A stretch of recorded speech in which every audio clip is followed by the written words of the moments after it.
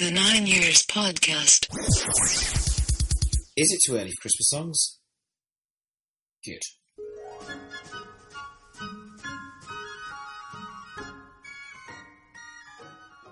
Hello, and thank you for downloading the 9 Years Podcast, still officially the number one AFC Wimbledon podcast, with more than double the amount of listeners than the average away turnout from Dagenham and Redbridge. We are the number one source of AFC Wimbledon-related audio content, and we ask you to keep us there by clicking the subscribe link on iTunes or YouTube, and adding any of your comments about the show to our Facebook or Twitter pages at 9YRS Podcast. I'm Nick Draper, joined by Stuart Deacons for episode 18 of the show, which comes to you in a daze today as we recover from the rather miserable defeat to Dagenham on Tuesday night. A disappointing evening for sure, as disappointing, I would imagine, as meeting Nick Grimshaw or going to watch Watford. Someone who I'm sure was very disappointed on Tuesday was Boris Becker, who was served up a fault of a performance from our otherwise ace team as he attended Kings Meadow, and I do apologise. I didn't think we were going to go down the puns route with this show, but I suppose once in 18 shows isn't too bad. I didn't see him myself. I think Stu and I, we both know a few people that did, but Stu, have you ever met any other famous people at football matches or in life generally? Not that you like to name drop, I know. No, not football stars. I was out in, where was I at? In Albufeira many years ago with a few good friends and Steven Gerrard. It was just before, probably going back, I think it was just before we played Germany in the 5-1 win in Munich, wasn't it? And yeah. We were in a bar in Albufeira, and he walked into a bar, and my mate, who's a big Liverpool fan, did he injure himself? No, he wouldn't believe. My mate wouldn't believe. It's not a mate. It was actually Gary Saxby who comes on here. Oh, yeah. Wouldn't believe for a minute that Steven Gerrard walked into the bar, and then it was quite gobsmacked. And he was a good lad. The next night he was in Lineker's bar. And the funny thing I remember is that he basically went around saying that he would sign autographs and spend time with people for an hour, and then he asked to be left alone after that, which people really were quite good and honoured. But the thing I remember is the amount of girls that went into this Lineker's bar, and all you hear was Steven Gerrard's mates in a Scouse accent going, "I'm his mate, I'm his mate," and trying to get his leftovers. And there was quite a lot of leftovers. What was he eating? Oh, sorry, I see what you're saying. Sorry. Steven Gerrard's quite good, Stuart, I must admit. I've got to be honest, I've met a few famous people in my time. Steven Gerrard's pretty famous. I raise you Linda Barker off of Changing Rooms fame, who I once met on jury service randomly. Random world. That is a random word. Or Tony Blackburn. Bumped into him in Luton, the HMV in Luton Town Centre. Classy, yeah. And a couple of Big Brother contestants from years gone by. Vanessa, I think. Do you remember? I don't know if people know who this woman is. I only remember her because I bumped into her in Notting Hill a few years ago. You can't class anybody off that as famous, surely. No, maybe not. Do you know who I did meet once? Do you remember Mel? Well, I say remember. She's around now, Mel, but I can't pronounce her surname. She was of Mel and Sue, and she now does the Bake Off thing. Wasn't she a Wimbledon fan? She was a Wimbledon fan. Or is a Wimbledon fan. Or is apparently a Wimbledon fan. I never saw her at a Wimbledon game. I saw her once at a Wimbledon game, and it was randomly Bedfont away on a midweek Tuesday, I think in our first season of the CCL. In fact, were you with me at the time? You probably were. Probably was. I was just thinking out loud also, in terms of we talk about famous people, of course, we have an own Wimbledon fan in Marcus Mumford. Who, my fiancée, I remember one time when Marcus Mumford walked past her, he was walking past her in front of the Kenflo stand, and I remember getting a picture on my phone of her stalking him by a picture, and he walked by in a cap. So, we have our own styles, don't we, as Wimbledon fans? This is true. We have apparently a number of celebrity fans supporting AFC Wimbledon, if we consider John Green as well, kind of. Definitely. Not that I've met him. And MC Harvey used to play for us, don't forget. 21, is it 21 seconds? Yes. Yes, we've got there, 21 seconds. 21 seconds to go. 21 seconds to go. Sadly, that's no more time to go for our chat about celebrities. We have to move on, as today we'll be talking about games that have been played in extremely cold temperatures, some famous goalkeeping errors, and the best and worst away fans we've experienced in our time. But let's get this Dagenham game out of the way, Stu. In one word, it was painful. Your thoughts? Yeah, we've had a tough week, haven't we? Really, we went into we'll sort of touch on Wickham as well quickly, but we obviously went after a late equaliser against the all falling over and probably the most professional team at killing a game off ever I've seen, and I've seen a few teams in my time. We got the equaliser against Wickham, which gave us a point going into what we all thought was a home banker against bottom of the table Dagenham Redbridge. No goal was in November. 9 points, bottom of the league, and we have to say we made hard work of it on Tuesday night, going down to a third goal of the season from Jamie Curtin, it was disappointing. As Neil Hardy loves, if you look at the stats across the game, all the stats are in our favour. They had 2 shots on goal and 1 we helped in, so it was a disappointing night, Nick, wasn't it? It was. Jamie Curtin, everyone was talking about him before kick-off, seeing whether he was on the team sheet or not. He was on the bench, but then came on injury to their other centre-forward, McClure, I think, very early on. Curtin comes on. Of course, Curtin gets credited with the goal. Whether it was his goal or an own goal, I'm not sure. But to go back, Wickham, we got, as you say, that late equaliser. Adebayo Aziz in the right place at the right time, as he has a knack of doing. And then he wasn't in the starting 11 on Tuesday night. Was that the wrong decision? In hindsight, yeah, I think it is. The problem we've got at the moment is we've got 4 strikers who we're trying to place into 2 positions, and at the moment it looks like Neil's trying to give more a fair chance. You'd hope it would go on form. I would argue that Bayo done well to keep his place for Tuesday night. I thought Aziz when he come on, he done well. He got the goal. You would have thought he would have on a start. I was crying out for us to go and be brave and go over. I said, as we chatted before the game, let's go 4-3-3. Let's just play caution to the wind. Let's play with pace. But we went really with. You look at the lineup. We went with our 2 normal. We went with Callum Kennedy, who I think is playing well, but I still feel it's a defender playing in a forward position. I think we should be looking at possibly using someone else for that side. We used George Frankham and with Bayo and Lyle Taylor up front, and I thought Bayo had a better game, but he's not hitting anywhere near the form that he did last year, and not surprisingly was taken off again as he was against Wickham. So we are struggling. I think we should have gone brave. We didn't play with the tempo we needed to. It reminded me a little bit of Forest Green Rovers. Dagenham were never going to come out and attack us. They'd be stupid to do that because of their record, and we probably would have blitzed them away. But we just seem to have this little bit of an Achilles heel at the moment. When teams come to ours to sit behind the ball, we've got to break down, say, 2 banks of 4. We just don't seem to have that cleverness or that nous at the moment to break these teams down. And we're getting, respect is being, passed to us in their formations and how teams are playing against us. But we need to really look at that and really be able to look at conquering. So I think a few more teams are going to do that at our place. Are we struggling in midfield then? You mentioned the wingers and Kennedy playing out wide. We are short of numbers. Fitzpatrick's gone on loan. Bartram's still injured. Tom Beer, who can play wide, he's now gone out on loan as well. Is that an area we need to strengthen, bearing in mind that the loan window, I believe, is shutting as we speak?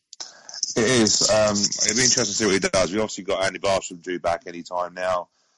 We have loaned our kids out, and we've loaned Fitzpatrick out to Tunbridge Angels. Tom Beer's gone to Bishop Stortford.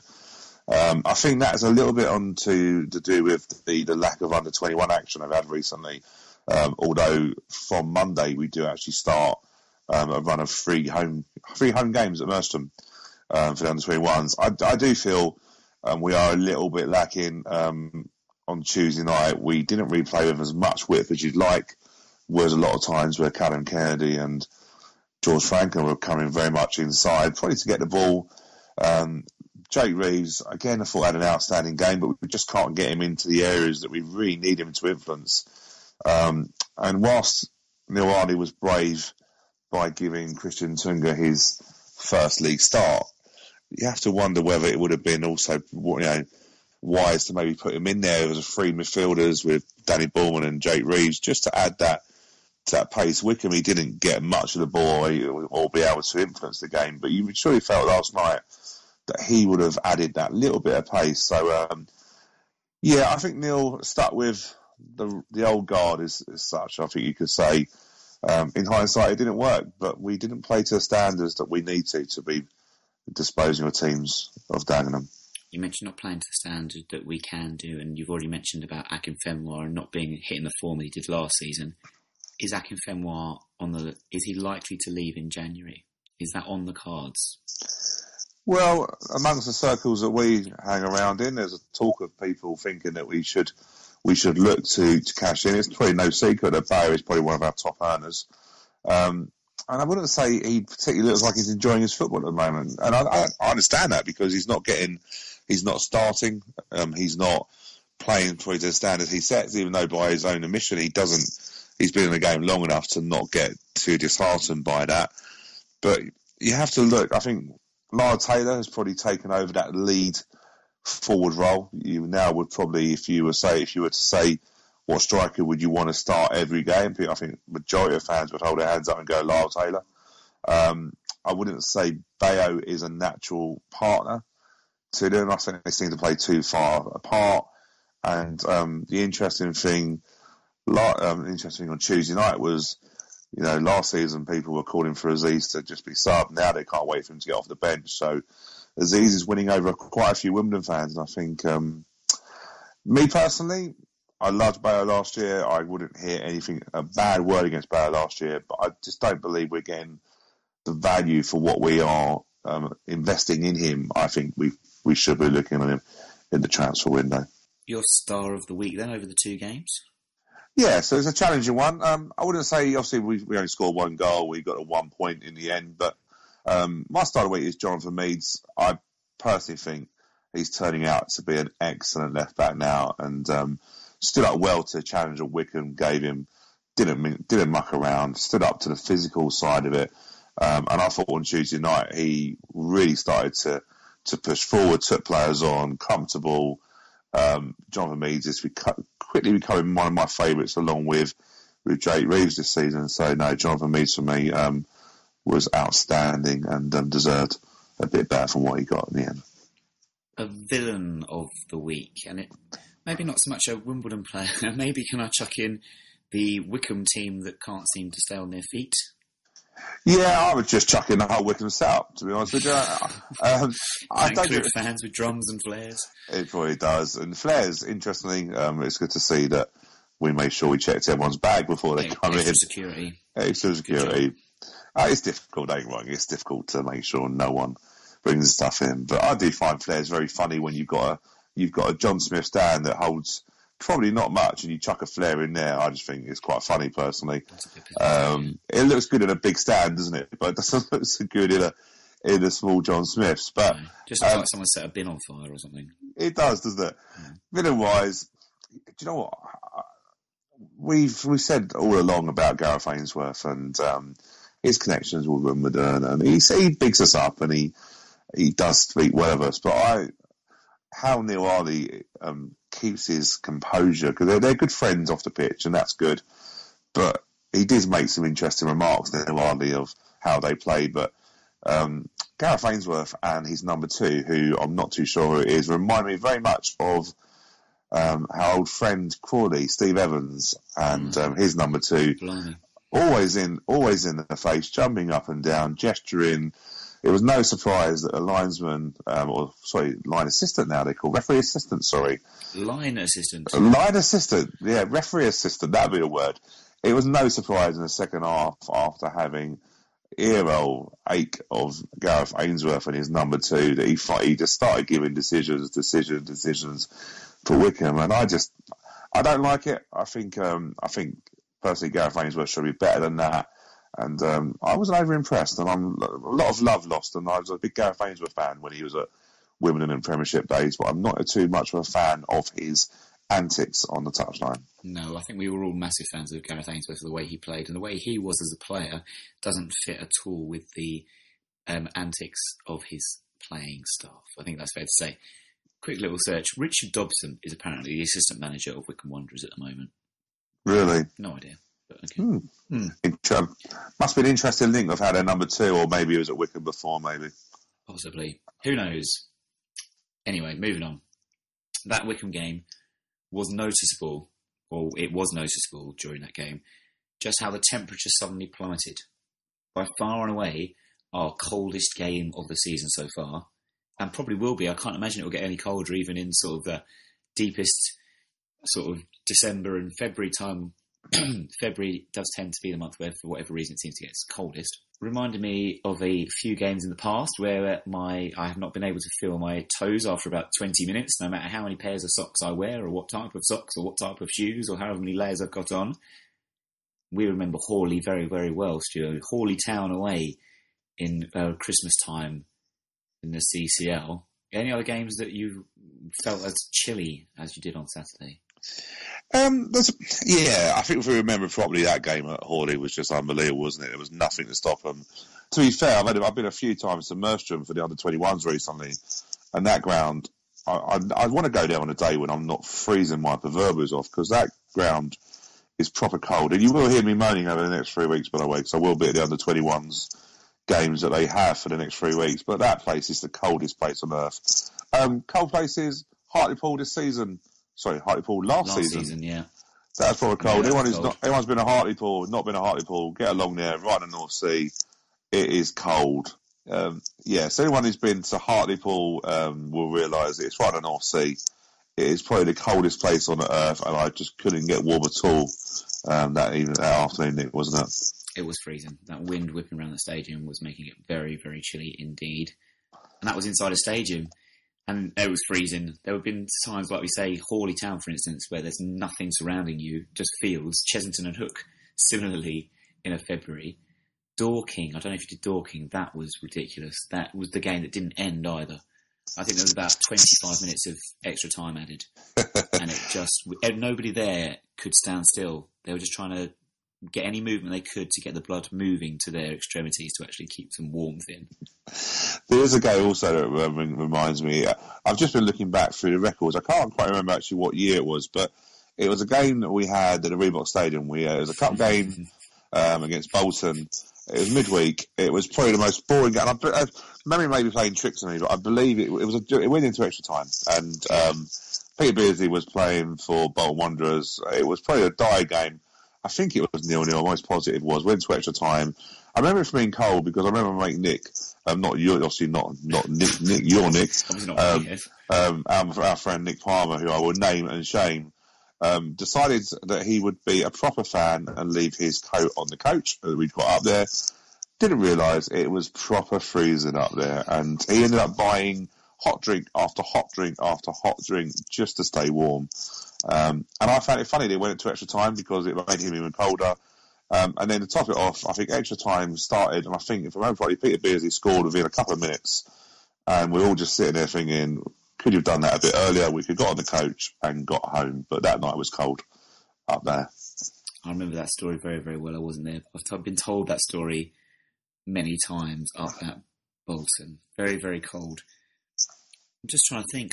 There was one other away game, Norwich, I think I'm thinking of, around Christmas time, where it snowed during the game, and we were walking home having snowball fights in the snow.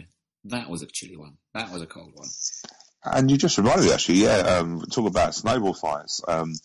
Newcastle away, many, many years ago, we lost 2-1 up at Newcastle. It was when we had a late equaliser ruled out. I can't remember now. I remember we travelled up the motorway. We got there late.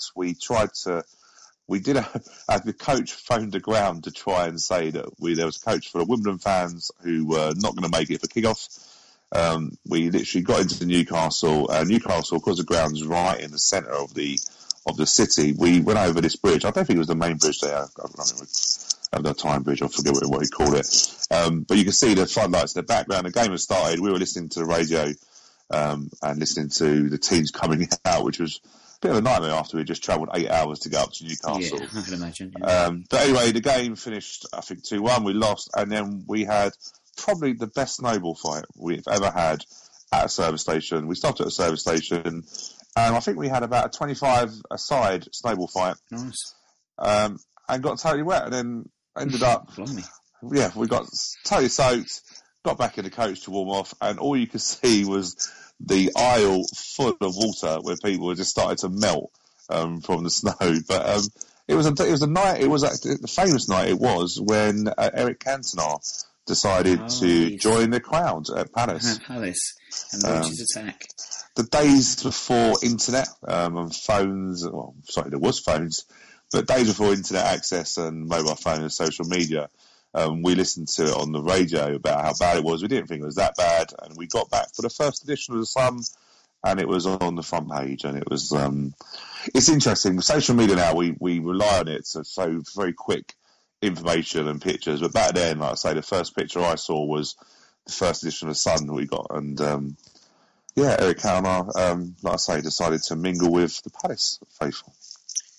Did the headline on the Sun say something like 1 in 5 Brits think Palace, 1 in 5 Frenchmen think Crystal Palace fans are idiots, or something ridiculous like that? The Sun might come out with making no reference to any front pages at the moment.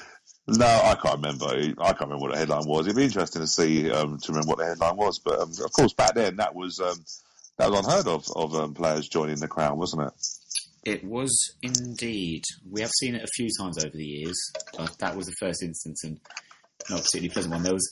Do you know what one always reminds me? Not joining the crowd so much, but was Jamie Carragher throwing the £1 coin back into the Arsenal fans. Now that always stays with me, because I just thought, do you know what? Fair play. On 2 counts. One, to see a Scouser throw away money. You never see that. But also, do you know what? If you're going to throw a coin at a player, do you know what? You can have it back. Definitely. But there we go. Goalkeeping errors, our next topic. Following on from Tuesday night, the shocker, and it was a shocker, Ben Wilson's done a good job since he's joined us. He made a mistake against York, but ignoring that, his kicking's been fantastic. His awareness, his penalty, he reads the game, he's always on the move, sniffs out any danger. Very competent goalkeeper. Howler and a half on Tuesday. Any other famous goalkeeping errors you particularly come to mind when we watch that one back? Obviously, Seb Brown against Coventry was the first one that comes to mind. I think there's a few. I think one of the ones, I say famous one, I think one of the ones that I'm going to put a bit of slant on this story. One of the ones that I've actually was pleased that a Wimbledon goalkeeper made a goalkeeping howler, was an afternoon at Goodison Park, Wimbledon 2-0 up. And obviously Everton needed to win to stay in the Premier League, I believe, at that time. It's probably one of the afternoons where I've probably been the most fearful for my safety, especially at 2-0 up at Goodison Park. I've never known a crowd to really, to turn all of a sudden. And Hans Seegers decided to, he had I think was it Barry Horn, wasn't it, who scored the winner, I believe? I'm not sure. I think it might have been Graham Stewart. It was actually Graham Stewart. That was close, wasn't it? Yeah. Did Graham Stewart score the other one, didn't he? That's right. The one thing that won, Seegers dived for it, went over his arm, and then the one where Seegers decided to do the most spectacular dive as Seegers would. But he let the ball in, and I must admit, it was great, because we had parked with your brother Chris in Stanley Park, and all the time whilst we were 2-0 up, me and Chris were trying to work out how we were going to get back to our car in one piece. And thankfully, as soon as Hans Seegers decided to wave goodbye to balls into the net, the gangway opened up and we were able to go back and get into our car. And drive away in safety, as all the Everton fans probably ran on the pitch, if I remember correctly. Yes, I did see it on TV, but we were out of there as soon as the third goal was on. As soon as the third goal was on, we were out of there. And but yeah, so that's where one of the famous ones sticks to my mind, definitely. Seegers, of course, did the famous Liverpool punch into his own net. Not too dissimilar, actually, from Wilson's on Tuesday night in sort of the way he sort of flattered it and it ended up in the back of the net. He redeemed himself that evening, of course, with the penalty save, and Neil Lardley went on to score the winning penalty, I think. Is that correct? He did. Yeah, that game I remember very well, because actually I remember leaving early. I remember we were in the... I always forget... How long do we share Palace for? And I always forget what the ends are called. But I see, yeah. The end now, it's got the 2T where the Palace fans now... The Holmesdale Road. When that was terracing, I remember I was in if you're looking at the goal, I was in the right-hand paddock, right at the back. And I remember thinking, right, do you know what? Game's over. We're gonna leave. And then I was walking literally down a hill, and I could hear people go, "Oh, well, something's happening," and then realised that I better get back in. I think it's only one of the only times I think I actually even thought about leaving early from a game. I don't actually remember why I did think about that, but yeah, I remember that game very well. And it was also on TV, wasn't it? The highlights were on TV. Yeah. Was that the night we did the famous Dam Busters celebration as well? Indeed, yeah, it was, yeah. It was brilliant, that was. Back in the days when we couldn't play in our home kit in cup games because they were too similar to the dark blue was too dark and too similar to the referee's black. So we actually had to change from our home kits. Now, I'll tell you what, Stu, if that was still happening today, well, you can imagine my reaction. But that was a nice white kit, though, wasn't it? That kit we actually had that year was a really... So I didn't really mind it watching. That was the day before we had change kits and European kits and, I don't know, Saturday, November the 8th kits. Just any excuse to have a kit, wasn't it, really? Remembrance Day kits, Live on Sky kits, EBC kits. The list is endless. The list is endless. Wimbledon goalkeeping errors, I must admit, I can't think of too many off the top of my head. I remember, as we were sort of mentioning before, Merstham in the CCL. Was it Tony Smith, the goalkeeper at the time? Sort of dropping, catching the ball from across and just falling to the ground and dropping it right in front of the Merstham player. And he went on to score into an empty net. Andy Bell, who was our first competitive goalkeeper in the CCL days, had a bit of a reputation for some mistakes, shall we say. He didn't last particularly long. I think the funny thing is when we go back to goalkeeping errors, especially back in the combine counties and the early days, it was very difficult to know whether they were just mistakes or, all due respect to the goalkeepers we had. We went through a lot of goalkeepers, didn't we? The level of goalkeepers was interesting, and to be fair, that's a very nice way of putting it. Interesting.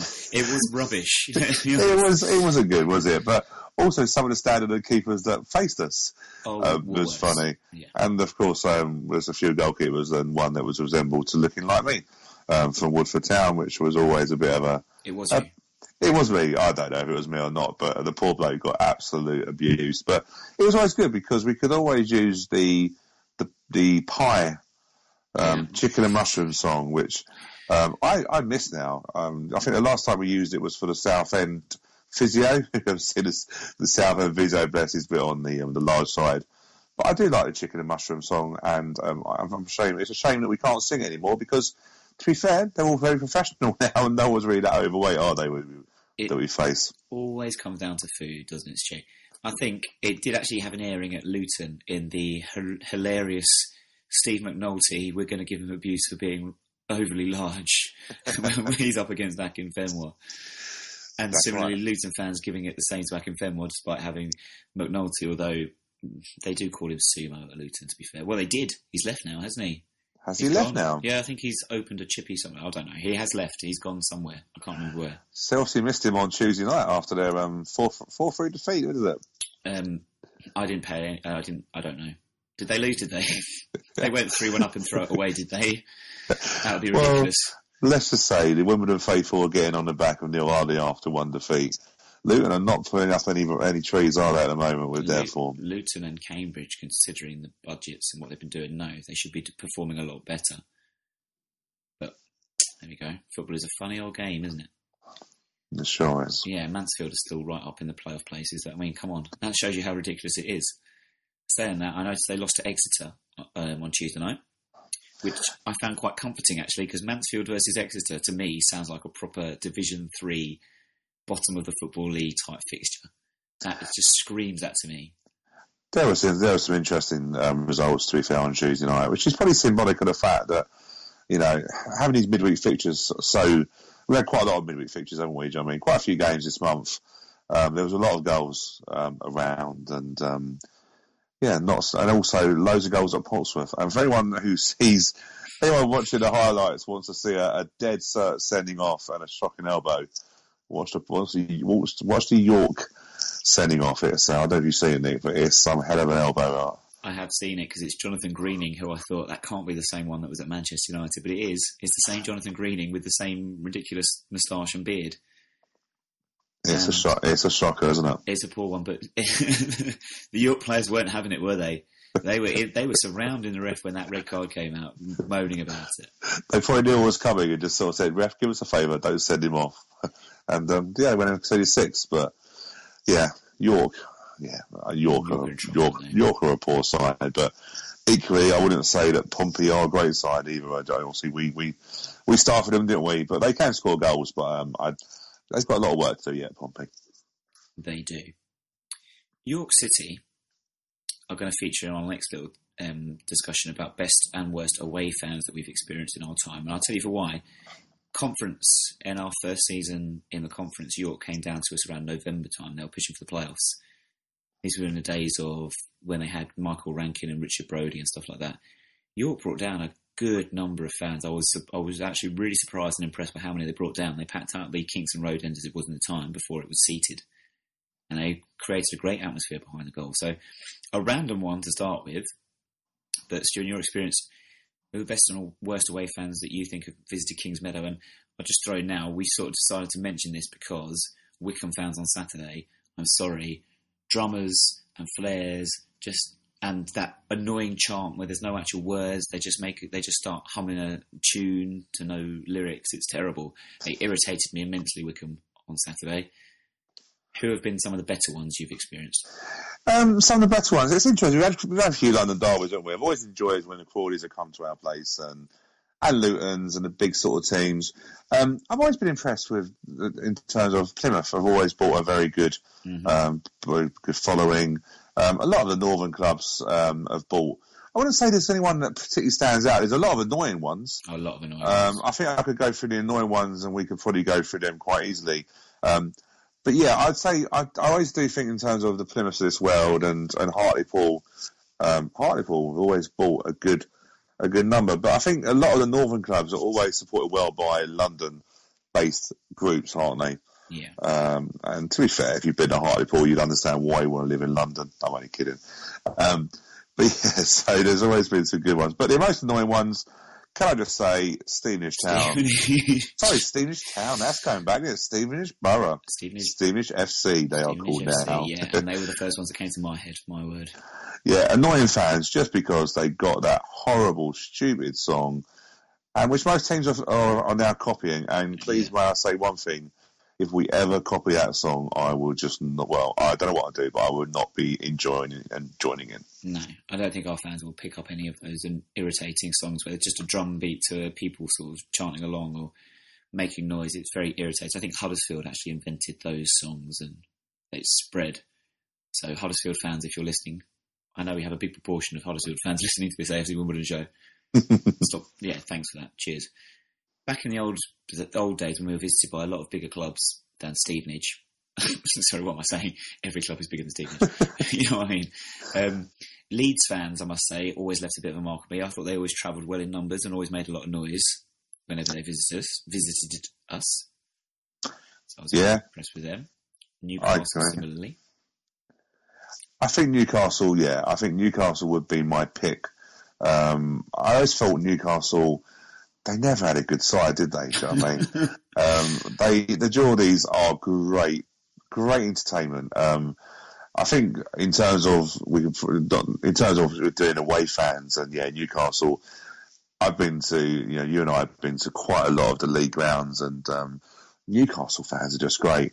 The only bad thing is I remember being in Newcastle, going into a pub, and a Newcastle fan talking to me, and I must admit, I just wish there were subtitles because I could understand a word he was saying. But I've had some very embarrassing moments in Newcastle. But they are great fans, and they would probably. If I was looking at going through the years, I would say Newcastle, just great because they had nothing to cheer on.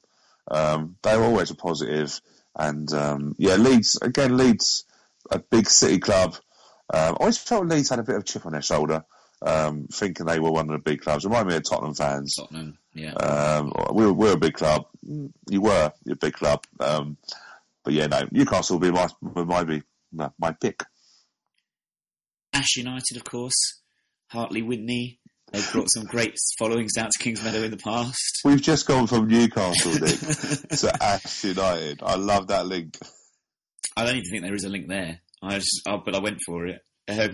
Harlow Town were in the paper the other day because they were referencing their air raid siren, which we've been to Harlow Town when we went there once a few seasons ago. Yeah. Irritating. Nice little ground, to be fair, as well. It was a new ground, wasn't it? And they sort of, it was decent, yeah. And Luton, of course, always fun when Luton come down to Kings Meadow because they'll always make noise and they'll always cause aggro as well. I think just as we wrap it up, I think we also have to remember, and I miss these, and I wish sometimes they had become a bigger club than what they want. Well, they always thought they were a big club, but Chelmsford, yeah. The run-ins we had with Chelmsford, and going to their place, I always felt they had a chip on their shoulder. They always, at that time, they were investing money, weren't they? Some serious money was being invested. If I remember back, it was Jeff King who had a lot of links with sort of that league, putting money in, and he was there. And there was that rivalry which I loved. I think we had two big, on the ways up through the leagues, we had two big real sort of rivalries. Wallingford Town, who again travelled well. I remember going to their place. Wonder if we get going to Wallingford. No, Wallingford was an experience, and it was nice for the local police to join us to support us as well, wasn't it? Yeah, such numbers as well. Such numbers, and they even wanted to get a better view and bring the helicopter in as well. But Chelmsford, I do miss it. It felt like it was a club that was wanting to, were able to beat us. Were very challenging for a while, and I remember beating them at Kings Meadow. I think we think that's 3-1. Yeah. We beat them, and it was just that finally putting away a noisy. They weren't a neighbour, but they were just noisy people in that league. But I do miss them. I wish they would. I wish they would get up the leagues, and we had some good times against them. Sometimes we mention we've dropped in a few sort of non-league names today, remembering trips to Hawley and Dorking and Ash United and Hartley Whitney, and sometimes you do get a little bit glassy-eyed and think, do you know what, it was fun in those days. I'm not sure I would go back, but I wouldn't mind to relive it, if you know what I mean. It's a one-time only, but I always said to people that when we got into the League Two, when we had those days when we were struggling, I always say to them, just remember, what it was like. We had some really good times, but would you want to go back there? No. So it made us, fight harder. And I think it always made you appreciate actually what League Two, because I think sometimes now, I think we've said it before, I'm not saying all fans, but some fans are a bit, we're stagnated at League Two. It ain't a bad level from where, we've travelled a long way in a short time, and we've done well to get to League Two. We have, and next up in League Two for us is Leyton Orient on Saturday. I hope we've got a ticket yet. I haven't checked. Hopefully we do, because we could be in trouble if we don't. Yeah, I hear the sales are going very well for Leyton Orient. Yes, which is good to hear. And to be honest, if we do sell out the away end, I'm not sure if we will, but even if we do, that ground is not going to sell out. If you have to end up in the home end, you'll end up in the home end. It won't be a problem. But anyway, Stu, what are you expecting from this Saturday? I don't know what to expect from us. I remember, before I say that, I do kind of have this thing in my head. I remember a few years ago, and this is going back to the non-league days as well, we had a shocker of a result, and I'll have a look for it now. I can't remember exactly who it was.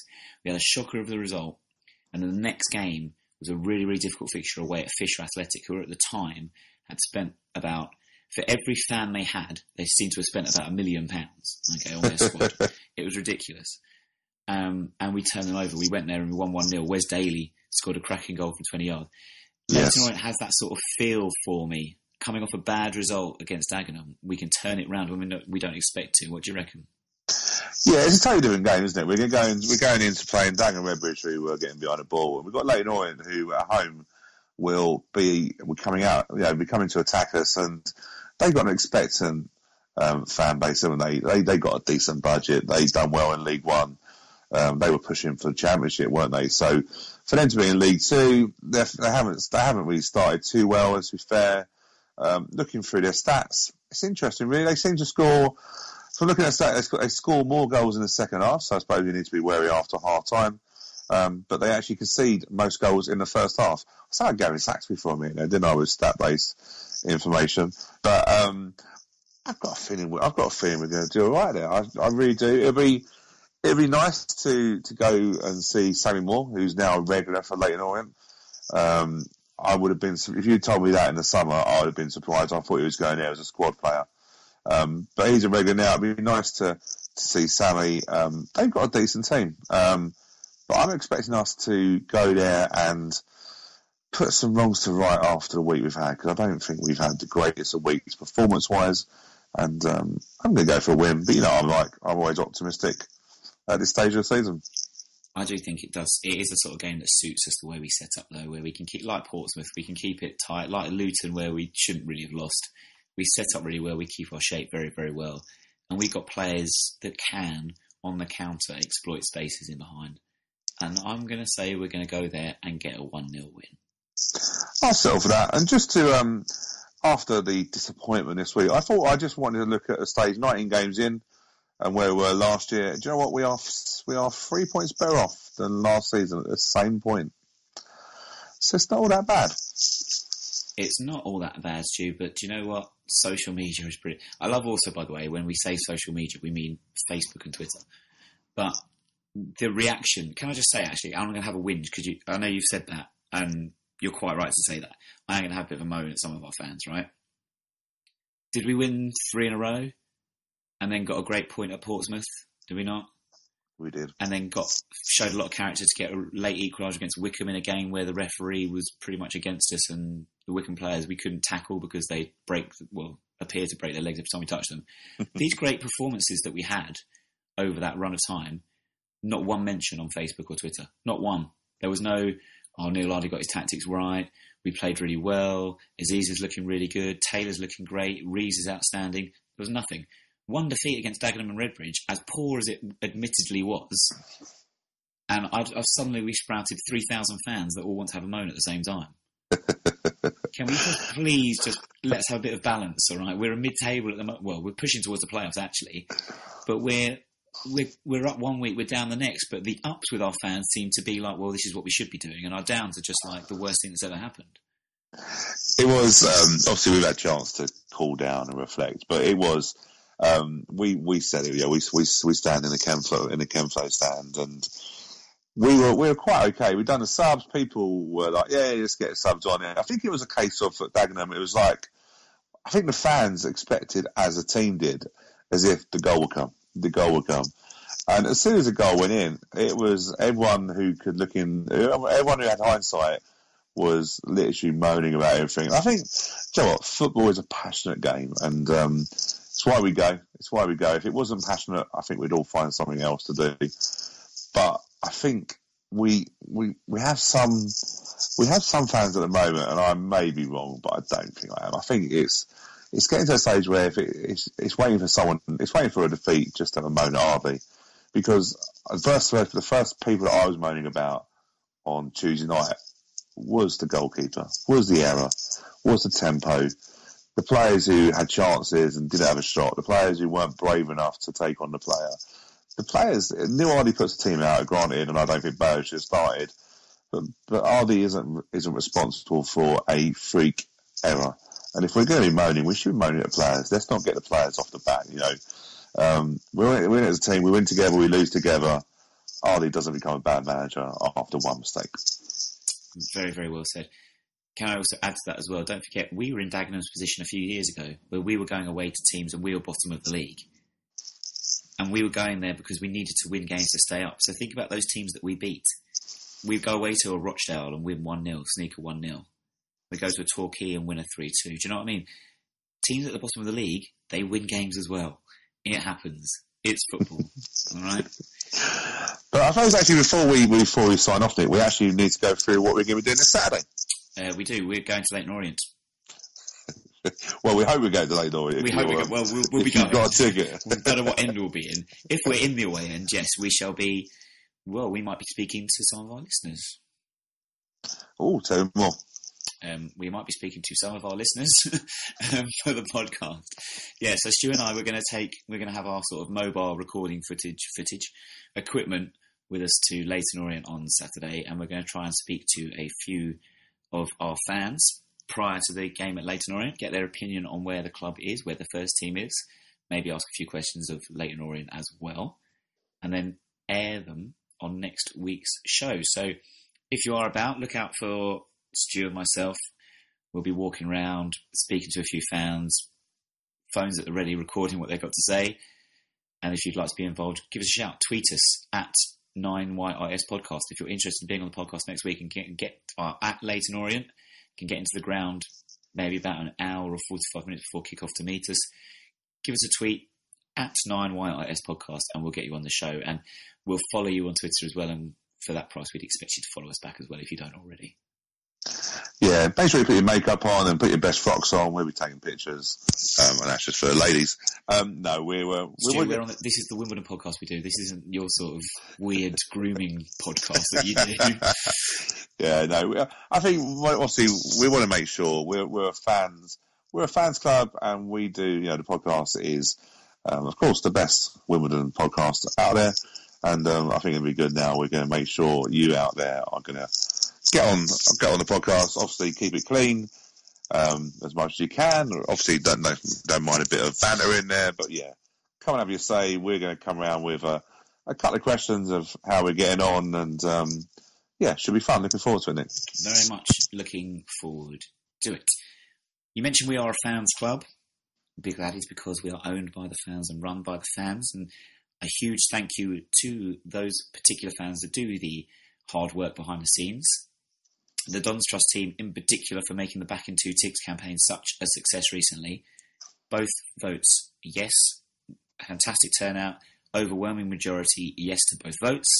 We can now sell Kings Meadow and we await to hear about our application for the Greyhound Stadium, which could be less than a month away. So Christmas could indeed come early for Wimbledon fans. We just want to remind you to vote in the Dons Trust Board election if you have yet to do so.